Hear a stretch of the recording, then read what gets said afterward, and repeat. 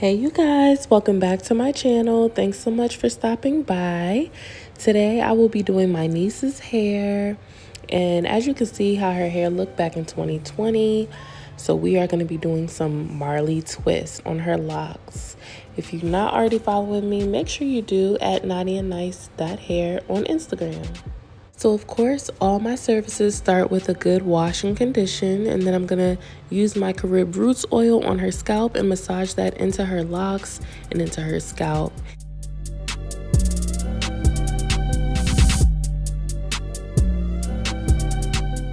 So as you can see, we're getting right into the retwist. For this style in particular, all I have to do is do a simple retwist on all of her locks before I start the Marley twist.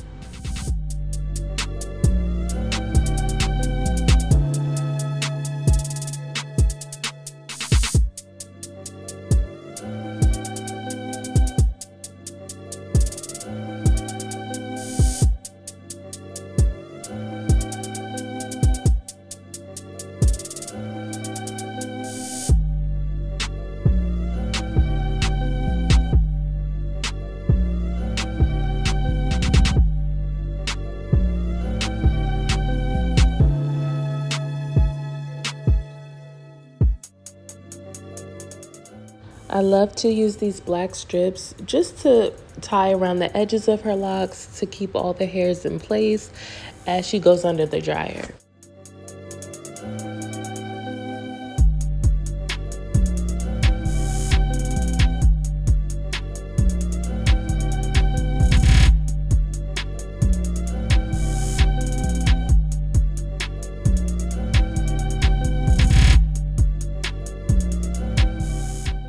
After the dryer, I love spraying this Mango Supreme oil onto my client's locks. This product is by Zadella Essentials. You can go to their website and look how clean and crisp this retwist turned out. I love it. I love it just as it is.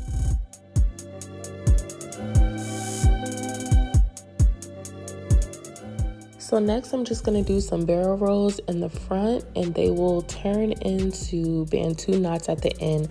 I was feeling very nostalgic when I was doing this style. I had the Marley twist in mind, but I don't know. I just miss that like early 2000s. Remember like the butterfly clips? I had that style in mind. I would get like flat twists with butterfly clips, little Bantu knots at the end of my flat twist. So this is kind of reminiscent of that, and you'll see in a second. Once I'm done with the barrel rolls, I will be doing Bantu knots.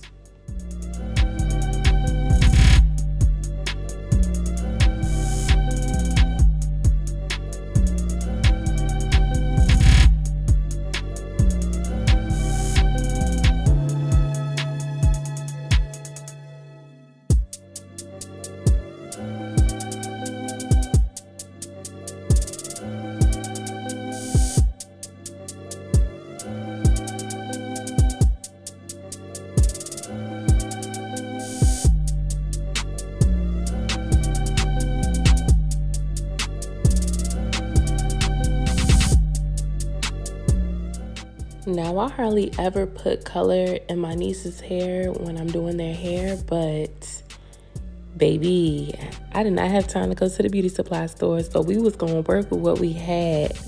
Actually, now that I think about it, I think I had some purple too, but I didn't use it. This time we just rocked out with the black and the red, and I think it turned out beautifully. And I just want to say real quick, initially, I was just going to do Bantu knots using her natural hair, but I wanted it all to tie in. I wanted the twist to tie in with the Bantu knots. So that's why I added the hair and kind of wrapped it around the Bantu knots. I was just looking for a more cohesive style. Lastly, I just added on these gold cuffs or lock jewelry onto her barrel rolls, and it just tied it all in together. The style came out so beautifully. She looks like a little princess. I hope you enjoyed this video. I hope it was helpful. Thanks so much for watching. I truly, truly, truly appreciate each and every one of you. Don't forget to subscribe, comment, like, and share this video with anyone and everyone you know. Until next time, bye guys.